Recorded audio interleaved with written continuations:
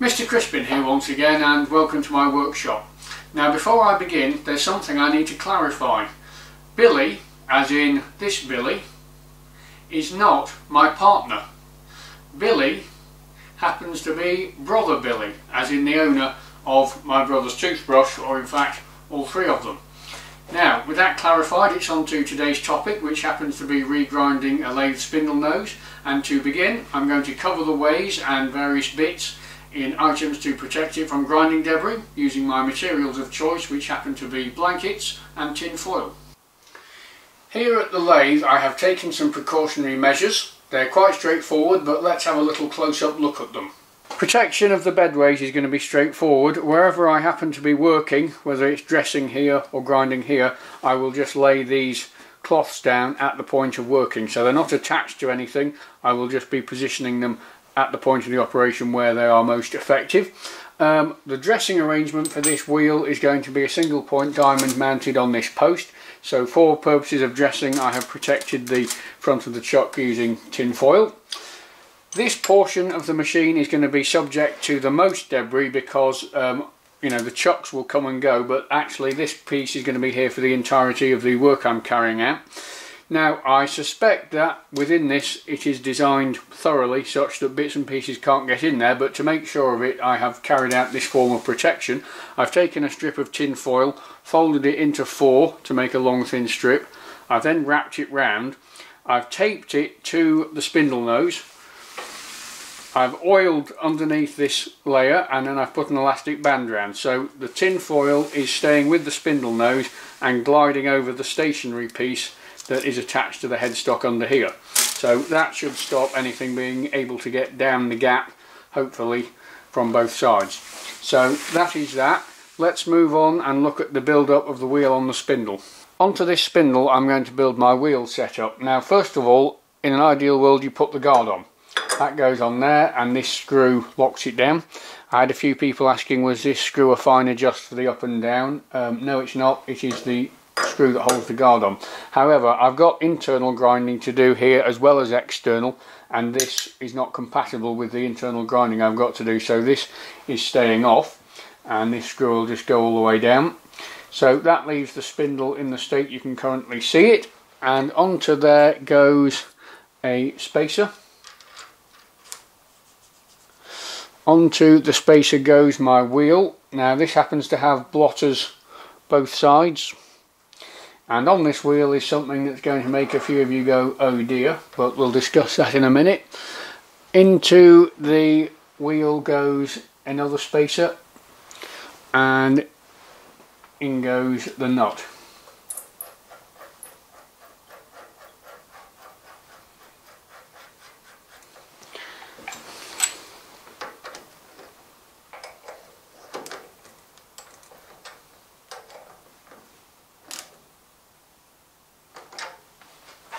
So what's the oh dear? Well, as you can see, this wheel actually has a chunk missing.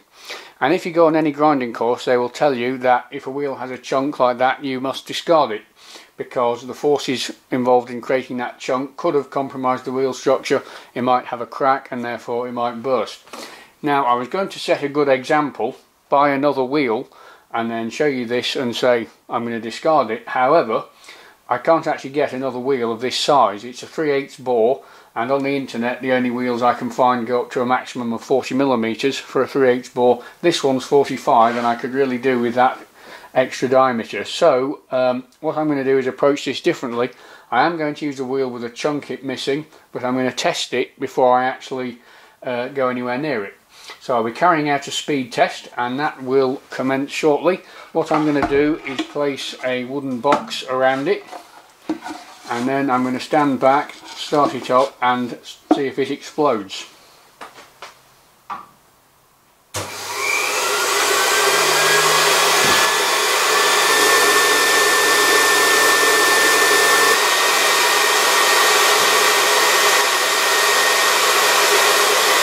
It's had well over a minute now. 60 seconds is the standard, so as far as I'm concerned that wheel is safe to use. Right, no, this is not actually a picture from a health and safety exam. This is actually my wheel dressing setup. What I've got here is the following. The diamond is placed at the back of the wheel. Now this actual arrangement departs slightly from standard single point dress setup. Normally if you have a wheel here and the wheel's going this way, you put the diamond off centre slightly this way. That means that if the stone comes out, it is kicked out rather than being drawn into the wheel, and also it means that it puts the wear spot on one side so that you can rotate the diamond round and get an even wear pattern. The specifics of this arrangement don't allow me to do that, so I'm just having to go for what I can get, because what's really important here is that the diamond is on the centre line of the spindle. Dressing a flat, it doesn't matter whether you're on centre, behind, even up here somewhere, but dressing an angle, the diamond must be on centre, otherwise I will incur an error. So that is that bit of the setup. I've then got a hoover down here to try and extract some of the dressing dust, both for the purpose of the machine and my lungs. And thirdly, the lathe's in bottom gear, meaning this is offering some resistance, but you still get a little bit of backlash in the gears. I can't afford to have this diamond moving around, so to overcome the backlash I've put the chuck key in. I've put one of my dad's old bungee cords around it and I've hooked that on so that the backlash is taken out. I'm happy with this setup now, and I'm going to proceed to dress the wheel.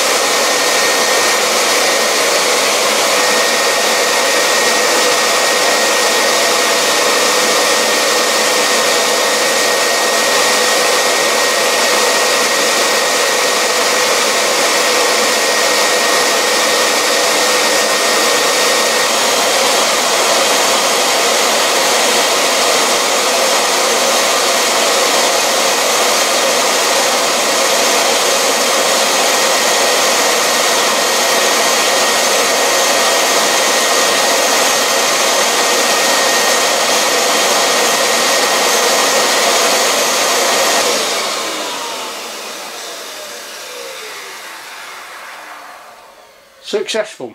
I've got my face prepared for end face work. The angle of 7.125 degrees on there, if everything's worked out right, and a workable length of 15mm, which should be just enough. Bearings don't seem warm, that's okay, so on to grinding. Well, allow me to introduce you to my spindle nose. He's very well behaved, however he does suffer somewhat from cosmetic appearance and high spots. This spindle nose has clearly had a very hard life, and all these little marks you can see have probably been caused by swarf being left in the gap between the corresponding faces when everything is tightened up. This happens to be brand new and it has no marks in it, but getting swarf stuck in these joints affects both surfaces. I'm starting with the spindle nose, and basically this portion here on the taper is in the worst condition. So I'm going to regrind the taper, and then I will regrind this face in relation to it. A D16, which this happens to be, D16 spindle nose arrangement, happens to be a dual surface design. So both the taper and the face are used to align and secure the work holding devices to the spindle. Compare that to say a Morse taper where it's just on the tapered portion. This requires the taper and the face, so both surfaces have to be right. But I'm going to start with this, and I'm just going to grind it until I regain what I consider to be a satisfactory surface. So there'll still be some evidence of these dings, but I'm going to remove the high spots and I'm going to regain hopefully 85% of the surface. So let's have a go. Normally in grinding external diameters, the wheel and workpiece relationship are like this. So the wheel is at the back, the workpiece is of course in the middle, and they're actually both rotating the same way, meaning that where they meet, one is coming down and the other's coming up, so they're working against each other, so to speak. Here I can't actually get this unit over to the back, not enough cross slide travel, so what I'm going to do is work here. The grinder will be going around this way, so I'm going to run the lathe spindle in reverse to hopefully create the same cutting conditions but on the side I can reach. To stop any sparks going into the workings, I'm plugging the holes with kitchen towel, and then I'm also going to get a cloth here and stuff it up its jumper.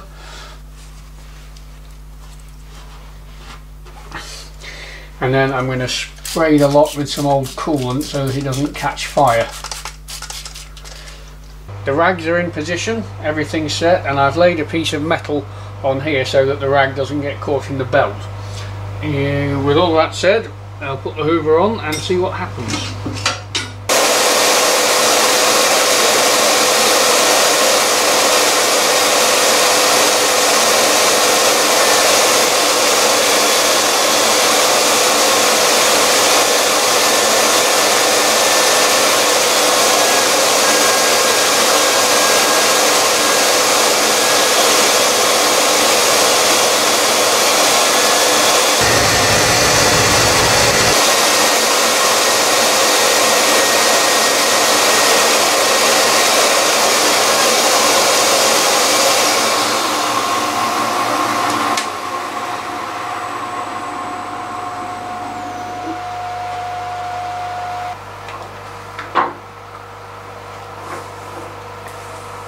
Well, I think that's certainly regained the surface.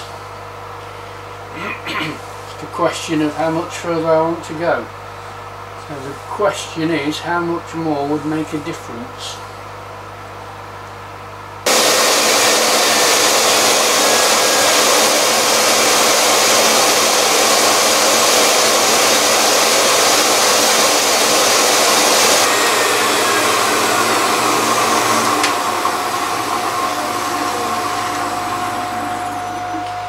Right, that is that.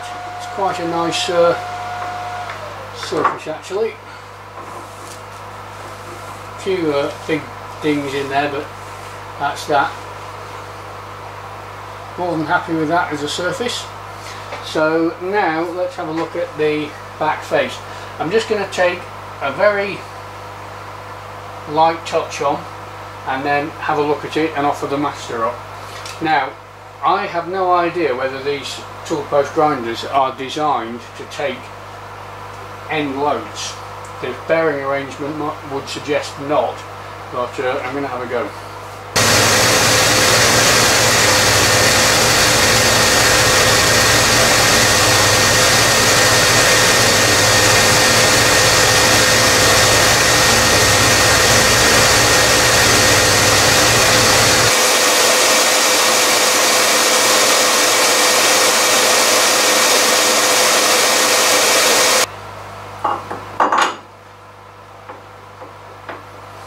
Okay, so I can feel a bit of play in the radial direction, so up and down, side to side, I've got a bit of play. That means that currently, when coming into contact with this face, there is clearance between the two tapers.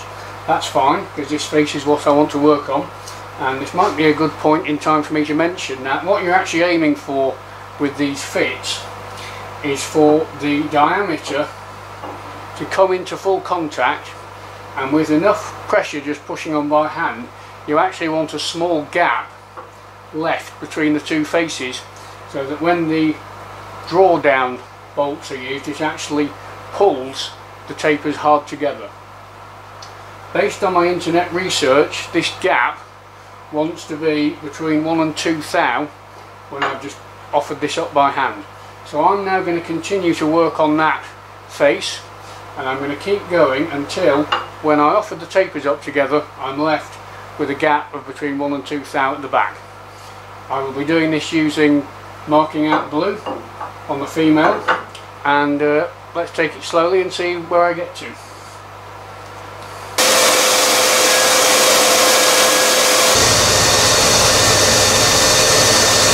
On to the bluing stage now, and I don't want much blue here at all. I'll get this prepared and then we'll have a little look. Right, I have a blued up back plate, very thin amount of bluing, and I'm going to do this in a particular way. I've marked the top here, just a reference point. I'm going to offer this up and I'm going to let it hang gravity wise on the 12 o'clock position where I've marked. I'll then slide it up the taper until it comes to a halt. At that point I'll take a print and remove it, and then I'll examine the bedding pattern. Now it will definitely be in contact at the top because I'm going to let gravity and me pushing on it make it do so. And what will be interesting is then from there, where else does it contact? If I get contact here and no contact at the bottom but contact on the face, then I know that the tapered section is not in full contact, because it will be touching on the top, touching on the back, but the bottom will still be in clearance. If I get contact all round the taper but nothing on the face, then I know that it's slid back, the full taper's come into contact but it hasn't got as far back as the face. Alternatively, it could be in contact round here and on the face, in which case the patterns match pretty exactly, but let's have a go. So this is going to go on bearing down on the 12 o'clock. I'm now pressing down and back. Right. Well, I like the look of the top contact. I have a feeling this may be hard to see on camera.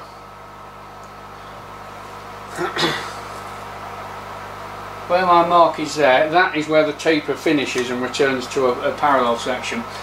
I can see I've got a good bluing contact on several ridges that run along like that. So that tells me that the taper on the wheel and what I'm trying to achieve coincide nicely, because I've got a good long contact, the full area. Let's now roll this round 180 degrees.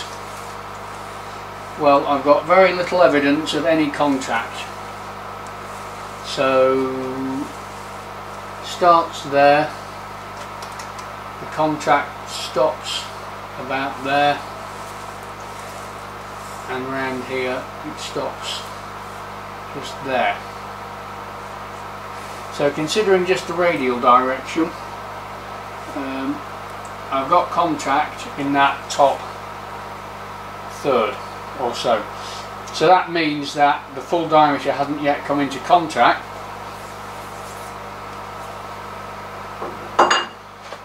So pressing all the way back, can I feel anything radially? Very small amount. Let's have another thou off this surface. Bluing round number 2. Any patchiness on here, I believe, is just down to the consistency with which I've applied it using my applicator. Right, same principle again. In fact, let's get that back to my mark. Bear down on 12 o'clock.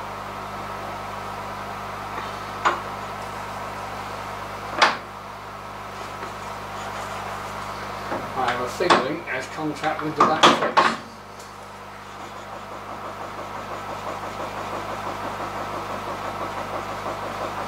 Right, at the top good bluing, but then that wasn't in question.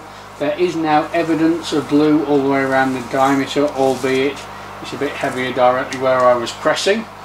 There is also blue now around most of this face.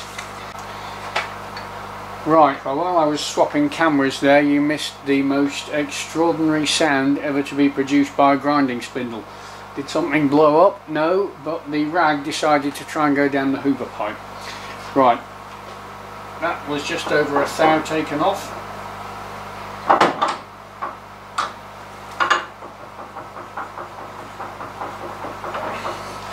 Got a bit of a different feel to it this time. The taper isn't really revealing much. Heavy contact on the top where I was pressing and nothing all around here.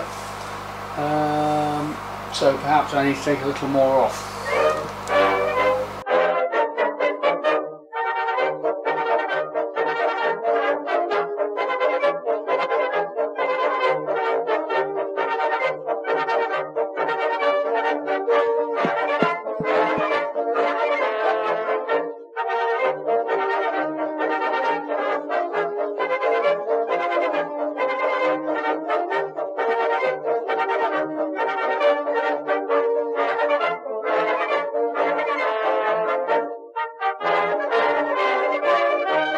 Several hours have now passed since I last had the camera on, but I'm there.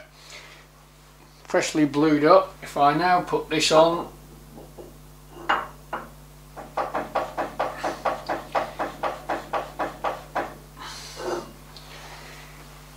it can be observed that the taper now has blue on it, but the face doesn't.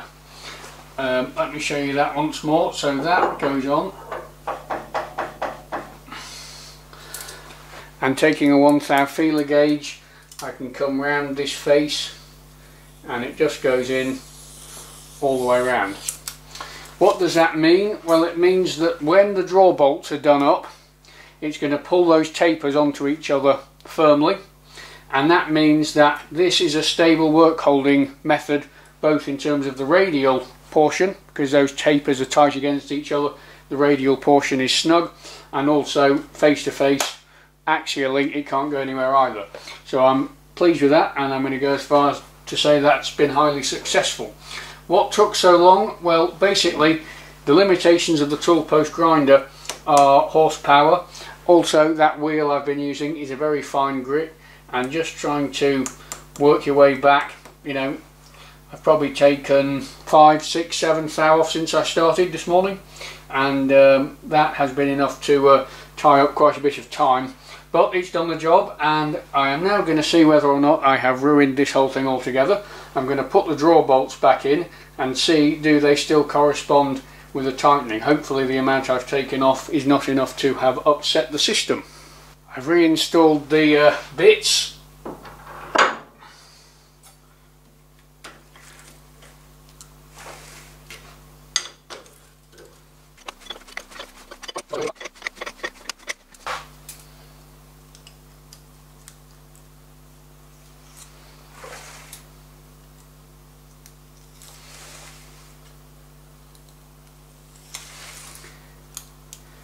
Well, I hereby declare this operation a success. The day I've had. Well, thankfully that all went to plan. It involved quite a bit more end face work than I was expecting, but it has at least happened. Now, what's the conclusion? Well, let's take the easy bit first. What if I was to do exactly the same again? I think the main difference I would make is I would take the absolute minimum off that tapered diameter. I went down the route of seeing how good I could make the taper, which now I've got here is nice to have done. However, you know, a significant number of hours later, had I just cleaned up the taper to the minimal requirement, I think there would have been significantly less material to take off this face. And it also shows you could actually get yourself in quite a pickle doing this. If you were to take, say, 0.2 off that taper, you would end up really quite far back here and probably run into problems with these locking arrangements. So minimal off the taper diameter if I was to do that again. In terms of grinding, I think all I'd really do differently is use a coarser wheel, if I could get hold of a coarser wheel. There's not a lot else you can really play with in a setup like this. The speed is pretty much determined by the wheel. This was as low as the lathe would go at the standard 50 Hz. So not a great deal difference grinding wise, apart from maybe a coarser wheel. I probably would go as far as to say, if you knew you had a lot of material to take off and all you've got is a tool post grinder, perhaps try and rough it out with some kind of turning tool first. But that's pretty much my conclusion. It's gone to plan, just took a while. So this is not the end of this little project. The tool post grinder is staying on there for now, and in my next video I will be doing some internal grinding with the same setup, perhaps with a different wheel. Apart from that, I'll say thank you for watching. I hope you found this interesting, and see you on the next video.